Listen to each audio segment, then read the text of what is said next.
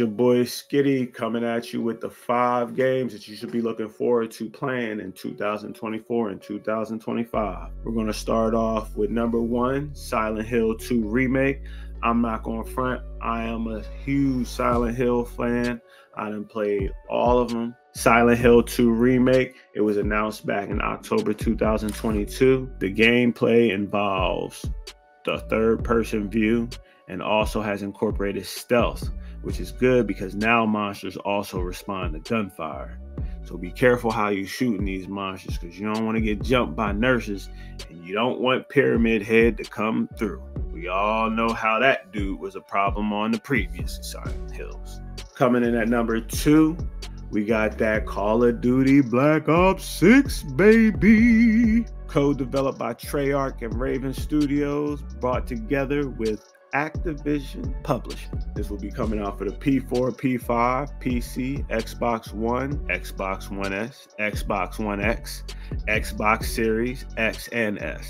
The 21st installment of the Call of Duty game series. Black Ops 6 will be set in the 90s, dealing with the Gulf War. So I'm really interested in their depiction of how the story they're going to tell dealing with the Gulf War. You'll see familiar faces such as Adler and Woods, which will bring on a new team and players will take on a new name. So it's no Bell, you'll be Case. So I think what they're going to do is they're going to incorporate what they did with Black Ops Cold War, where you put your own name and put your own personalities to help with the development of the character in the campaign. Now on to the multiplayer. Now I'm not going front. I'm not really a multiplayer guy, but I might give this a little shot. Not only are they coming with 16 new maps, but they are bringing in proximity chat. There's also a new feature where instead of just, stealth killing people,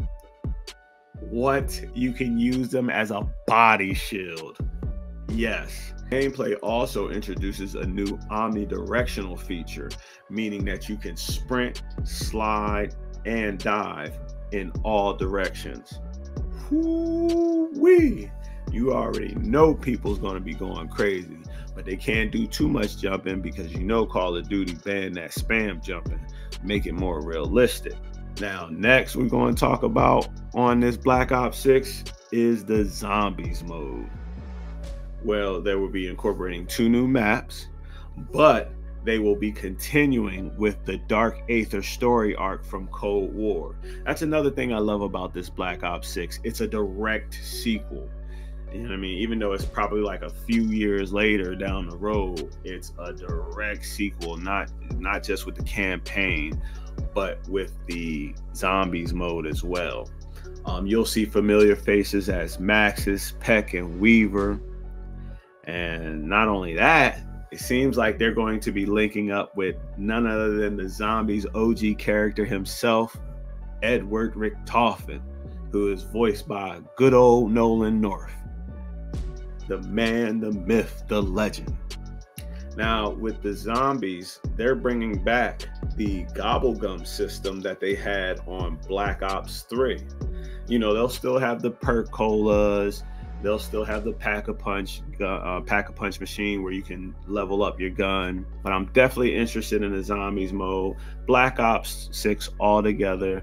The new omnidirectional, the proximity chat during multiplayer, because they didn't have proximity chat in Cold War multiplayer. So it's definitely it. Now, for you Xbox players, the early access begins August 30th and ends September 4th. For everybody, the open beta starts September 6th to September 9th.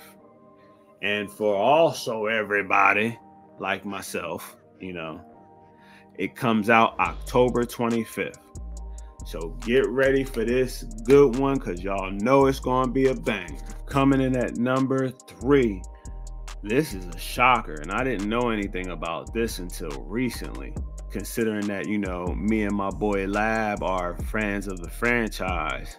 I'm talking about Alien Rogue Incursion, the first Alien VR game. And I'm not gonna lie, it looks super good.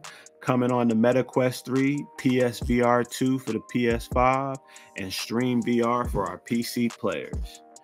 Players will take on the role of Zulu Hendrix, no relation to Jimmy, an ex-Marine who takes on a mission with her sentient AI Davis-01 to explore the infested researchers facility known as Gemini Exoplanet Solutions. Now, unlike Alien Isolations, which is one of the greatest alien games of all time, instead of just dealing with one xenomorph, you'll be dealing with multiple xenomorphs spawning according to the player's actions. So be careful how you move around this game, because you might encounter more than one at the same time, which would be crazy. Now, you're going to be using classic iconic items such as the pulse rifle and the motion tracker and so much more. I'm definitely looking forward to this to see how immersive you're going to be since it's the first Alien VR game. This game was announced back in April, this April that just passed, and it will be coming out December 19th. Published and developed by Servios. Definitely looking forward to that banger right there. Next on the list is the Metal Gear Solid Delta Snake Eater. It is the official remake of Metal Gear Solid 3 Snake Eater. Now, the reason why Konami chose to remake Snake Eater is because it's chronologically the first story. It's an origin story of Big Boss. But before he was Big Boss, he was known as Naked Snake. Now, even though it still has a lot of the old mechanics from the original, Konami did a lot of revamping of the camouflage system. So falling leaves can stick on you. Your body, like when you're crawling in the mud, your body can get all dirt, like you'll have dirt stains.